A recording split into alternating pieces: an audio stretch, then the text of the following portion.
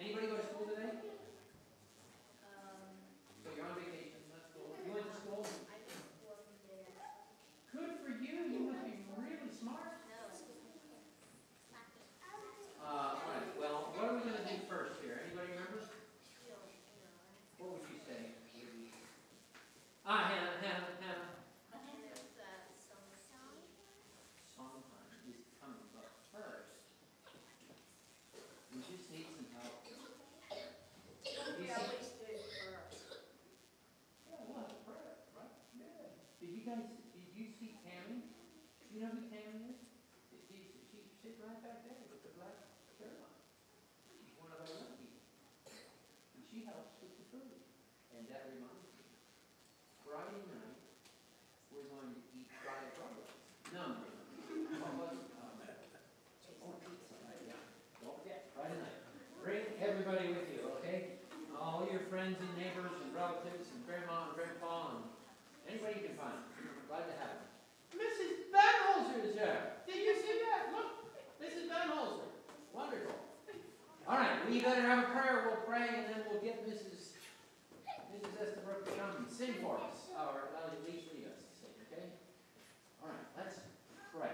Bow our heads, close our eyes, please, and we'll be respectful, if not for the Lord, but we see each other. We won't look around. Hey, Lord, thank you very much for a wonderful week. You've protected us. We asked you to.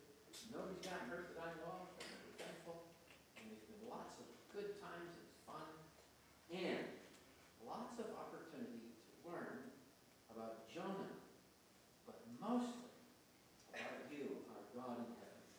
We're so grateful tonight that you are merciful, that you are very willing, that you delight in mercy. You delight in not holding sin against us, but forgiving us of our sin if we just admit it to you. So, Lord, would you help us? Maybe there's boys and girls here tonight who have never admitted their sin and trusted Jesus as Savior. If that's true, I pray that tonight would be their spiritual birthday. So we ask for your blessing. Help us as we sing and all that we do for Jesus' sake. Amen and amen. All right. Here comes Mrs. Estabrook. What song would you like here? A simple offering. A simple offering. There it is. You want the words? Maybe not. The word's the first time. Words first then. Okay. Oh, is that not on? Yeah. Is this it? All right. Yeah, if it's Did it work? free, Did it work? Ah, okay. oh, sorry. All right. So we're going to do it tonight, a simple offering. We're going to sing it twice through. We're going to sing it the first time with the words, but the second time without the words. But we're also going to start a little lower than we started, and then the second time we're going to sing it the regular key that we sang it in. You don't have to worry about figuring out what key. It'll sound right with the piano, so you can figure out where it goes. But we're just going to do it a little different tonight. So I don't think you need to stand up yet. We'll sit down. This is our warm-up, right? Okay.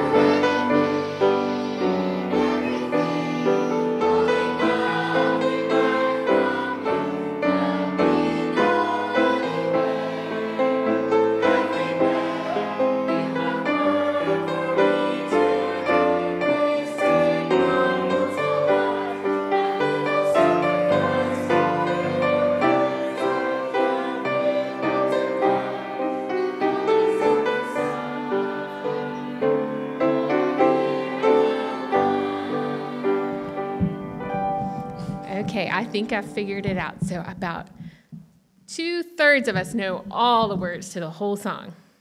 And the other third knows almost all the words. Just a few that we haven't learned. So we're doing really good with that. So just keep working. Every time you see it, think, okay, I've got to get that anywhere first and the everywhere second. And I've got to get all those little extra words in the middle. But you've almost got it. You're doing really good on that one. Okay, let's do You'd Better Do It next. And we should be getting all the words to this now. The verses are a little harder, so it might take us a little longer to get the verses to this. But we know the main part to this one. This is a good one. All right, here we go.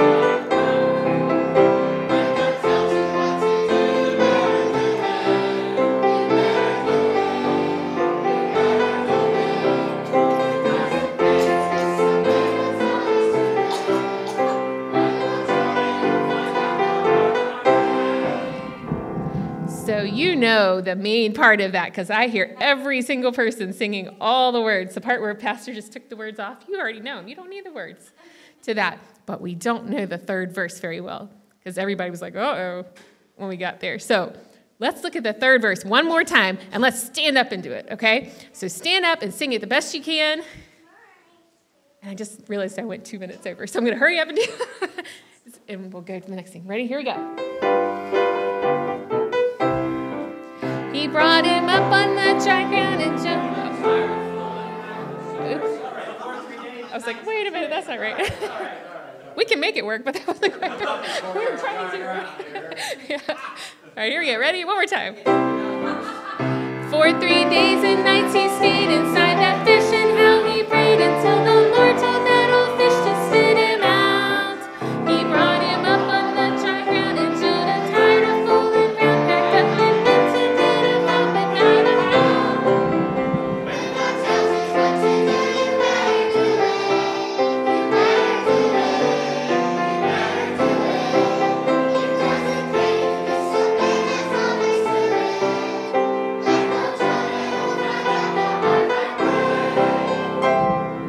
That was great. Okay, sit down. And I have words in case you want to take them home and work on them, but I'll save these until the second time, and then I'll give them to you because I don't want you to lose them between then and now. Okay, I think it's time for Miss Janice to come and do the missionary story.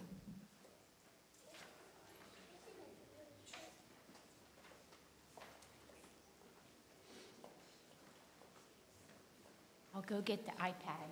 Do you want part 3 or part?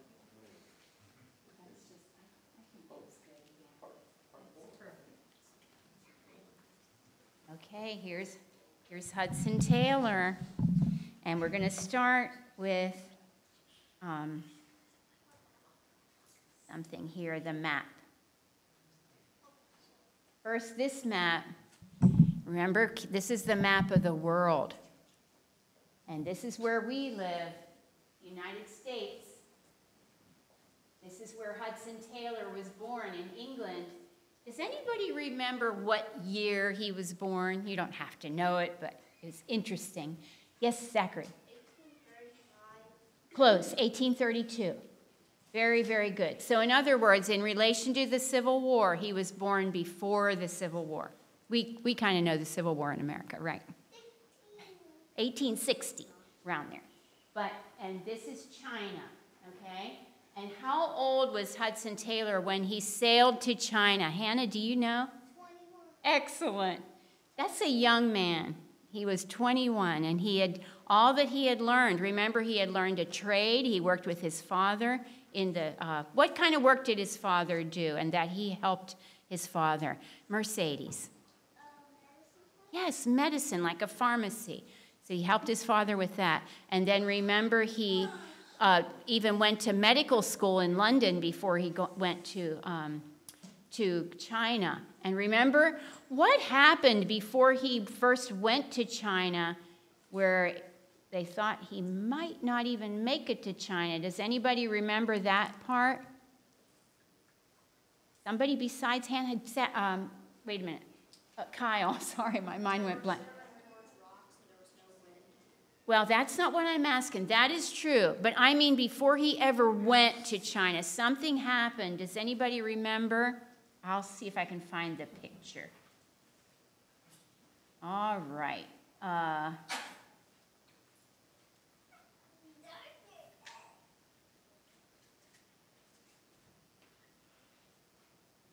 You remember, Kyle?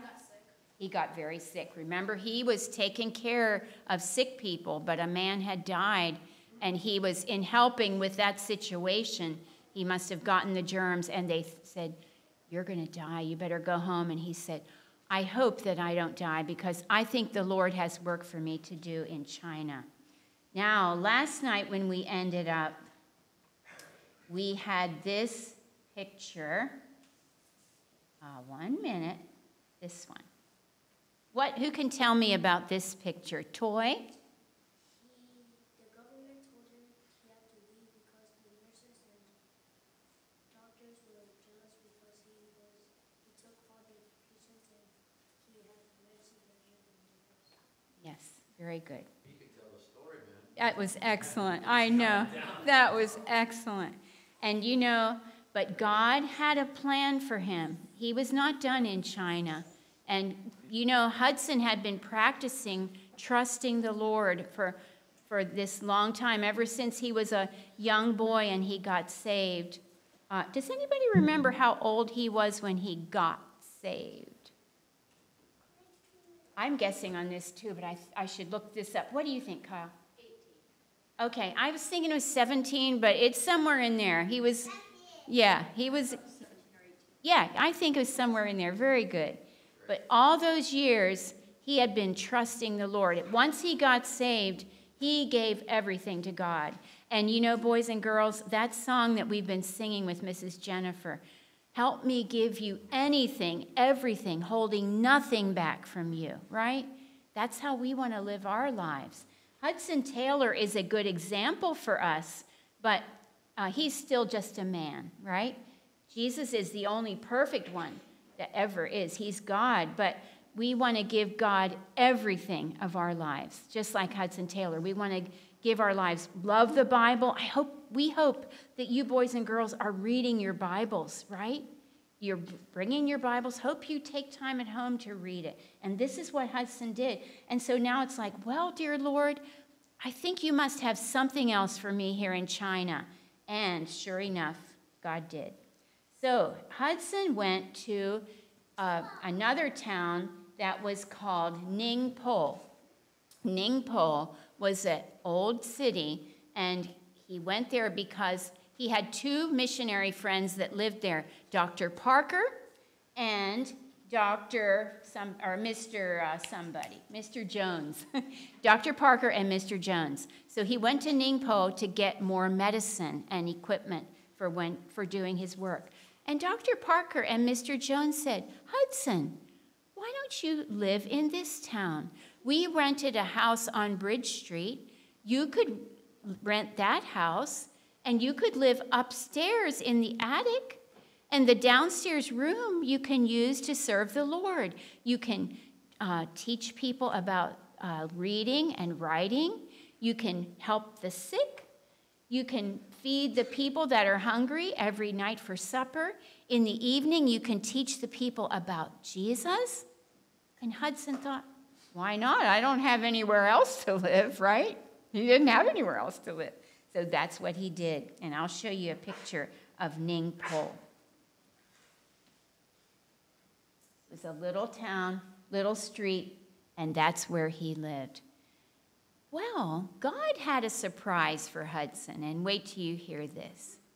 In Ningpo, there was another place that was a school for missionary girls. And there was a real pretty little English teacher that taught there. And she was a bright, cheerful young lady. And Hudson Taylor got to know her. And as he got to know her, he started to love her. Now, we have somebody in our church that have gotten to know each other and that are loving each other. And they're not married yet. You know who they are? They're the ones that Toy. are hugging each other. Toy. Who are they? Mr. Grant and Miss Lily, yes. And God brought them together. Isn't that precious? Well, Hudson Taylor really seemed that as he got to know her a little more, he was thinking that he began to love her. But the thing is, as he prayed about it, he thought, maybe God wants her to be my wife. But you know, it takes two people to decide that, right? So even though Hudson Taylor thought she might like to be his wife and prayed about it, it has to make sure if she thinks that. So he one time told her his secret. And do you know what? She felt the same way about Hudson Taylor. And so they grew to love each other and got to know each other. They both were putting the Lord first. They both were serving the Lord in China. And so remember years ago when Hudson Taylor was a young man and he loved another girl, but her parents said, you can't marry her if you're going to take her to China. Remember that? And remember he talked to her and she said, I don't want to go to China. And remember he had a big struggle. Should I give up going to China? But he didn't. He put the Lord first. And some years later, here God provided a godly young girl for him to marry. Do you know what her name was? Maria Dyer. Maria Dyer. One day, Hudson Taylor, where he lived, remember he never had very much money, but God always met his needs. One day, Hudson Taylor ate kind of a simple breakfast, not much, but it was enough to keep his body and soul together, as they say.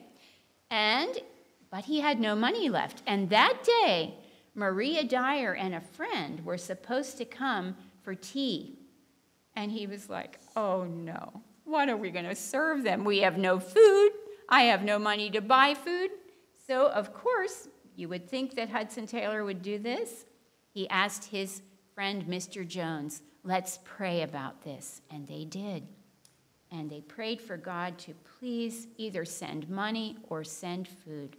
A little while later, one of their Chinese teacher friends came in. Mr. Judson, the letters have come.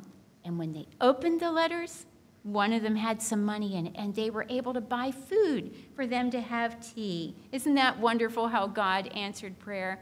So Maria and her friend came, and they ate their tea. But then Hudson thought, I really have to be fair to Maria. She might not want to live like I do. And so he talked to her, and he said, Maria, I want to ask you. He said, I live a pretty poor life. God always meets my needs, but there have been many times when I don't know where the next meal is going to come from. Are you willing to live like that? If you be my wife, would you be willing to live like that? Maria's eyes sparkled. She said, Hudson, I have been an orphan for some years since my father died, and I have learned to trust my Heavenly Father. He's always met my needs. I would be happy to live like that with you. God will meet our needs. And so 2 weeks later, they were married. How about that? And they were serving the Lord. And look here, remember this picture? That place where Hudson had lived up in the attic, now he and his wife lived up there. And that's where they lived, the little attic place. And in the morning, Maria would teach the children, teach them about how to read and write, and teach them about Jesus. Hudson would tend to the sick, and Maria would go and visit the children's mothers and grandmothers and tell them about Jesus. And they were just serving the Lord so much. And in the evenings, Hudson would preach to them about Jesus. So they had a very happy life. Then one day, Dr. Parker had to leave for, we'll do another picture in a minute, okay, Carmen? Good question. Dr. Parker had to leave to go to Scotland, but he asked Hudson Taylor, would you pray about taking over the hospital while I'm gone? And Hudson said, I will pray about it. So he did. After he did, he said, I believe God will help me. I'd like to do that. But the doctor said, the only problem, and he had told this to Hudson beforehand. It wasn't like, once Hudson said, he said, oh, I have a trick for you. No, he told him before it.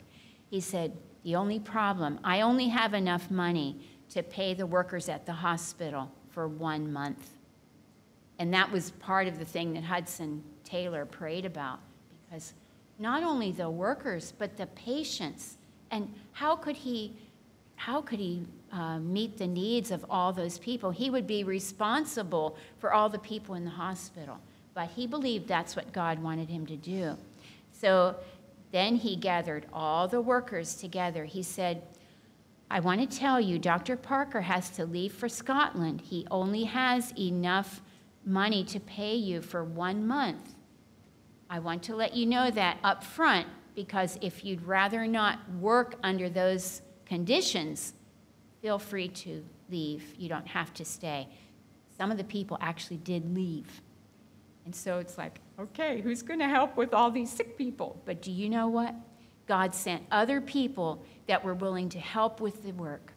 And they worked, and God met their needs. Now, I'll tell you, I'm going to wrap these up because it's really getting late for game time, but I want to show you this. This is Hudson helping people. And look at this picture. One day in the hospital, they had only 1 bag of rice left, nothing else. And they prayed about it. Do you know God in the mail sent, there was an offering for $250, which at that time in China, people earned about 50 cents a day. So that was enough to meet the needs for a long time. Hudson and his wife, I'm going to tell you part of this part tomorrow because we're running out of time. But Hudson and his wife, oh, here, look at this picture. They're so happy because, see the money? God met the needs. And the workers told the sick people, what God, what idol of yours can meet the needs of his people like the true God can do? And many of them got saved. 16 of them during those months that they were there got saved and got baptized. Hudson Taylor, though, from all this work they were doing, he got sick. And he got so sick, they said, you're going to probably have to leave China. And he said, this was something he said, he had to get rest, in other words. He said, had I 1,000 lives, China should have every one. No, not China, but Christ. Can we do too much for him? Can we do enough for such a Savior? Isn't that a wonderful thing? That goes with our song, and that's what we want to do, give Christ everything. In July of 1860, now if anybody can do the math, you can tell me how old he was. This is July of 1860. He and Maria, his wife, and baby Gracie, you have a granddaughter, Gracie. You have a sister, Gracie, sailed back to America. And they also had one of the Christian Chinese men, Wang Lai Jun. He had been a painter, and he got saved. They were sailing back to England. Guess how old he was? 1860, of course, is the Civil War in our country. How old was he, Brooklyn? 21. Good guess. He was a little older. Anybody else know? It's 1860, he's born in 1832. 22, no. Alana. 24. Good guess, you're getting closer. 25. No. Mercedes? No, you're still close. Hannah? 27. Very close. You're hot. Kyle? 30. Oh, a little unhot, but you're still hot. But she was a little closer. Alana? Oh my, you're still. Livy? You got it. Livy got it. 28 years old. What a smarty. Look what all he did in all those years. He was only 28, and all that he had done for Christ. It's kind of inspiring to us, right? Okay, so we shall stop. Mr. Phillip, I'm sorry, I'm 5 minutes over. I was trying to rush it, but I didn't do perfect enough for you. I'm sorry. But it is game time. Let me put this up. And tomorrow, I skipped a few things. I'll try to tell you tomorrow. Huh. There we go. You can go with Mr. Phillip.